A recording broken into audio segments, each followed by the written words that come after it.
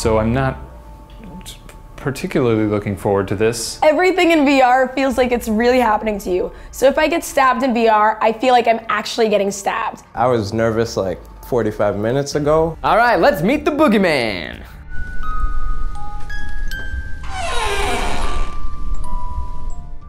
That was just the loading screen and I'm terrified. Okay, just gonna keep looking around everything. Nope. What's happening? That corner's dark as hell. Oh shit. Oh, there's a book, fuck you! It's just the little girl's voice. Oh, is that him? Is that him? Oh my god, I don't open my eyes. No, nope, constant pivot. All right, dog, what say you? Are we safe? How do I know when the battery's... Whoa, he's in the vent, he's in the vent. Okay, when it gets quiet like this, that's when I get nervous. Oh no, a light just went off. How do I know it's dying? Boy, you already tried that, don't even, come on. What? Stop! Oh my god, I have to charge it, How do I charge it?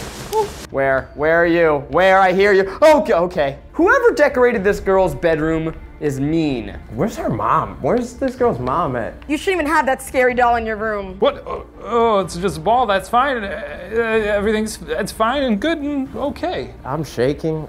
My breath is like, oh, nothing happened. That was just me getting off the bed. He's getting really, really angry, mommy.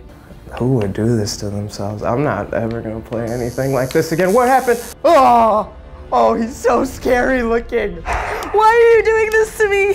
I don't even know these people. I don't care about this house. No, wait, no, where is it? Where's the boy? Come on, what you want?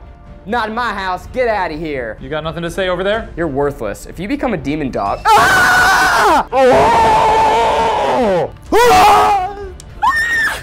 I'm gonna pause for a second. That was horrifying. I got killed so good. I made it!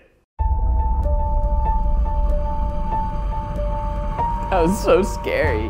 That was really fun. All of a sudden, I feel something in back of me, and I just freak out, and I realize the curtain was touching me. I will never play anything like that ever again in my life. Stuffed rabbits, music boxes, and the little girl asking for her mommy. That's scarier than the Boogeyman. I think VR is very catered toward the horror genre because a lot of it is about atmosphere, and when you put yourself in that world, then you're just in this tiny room.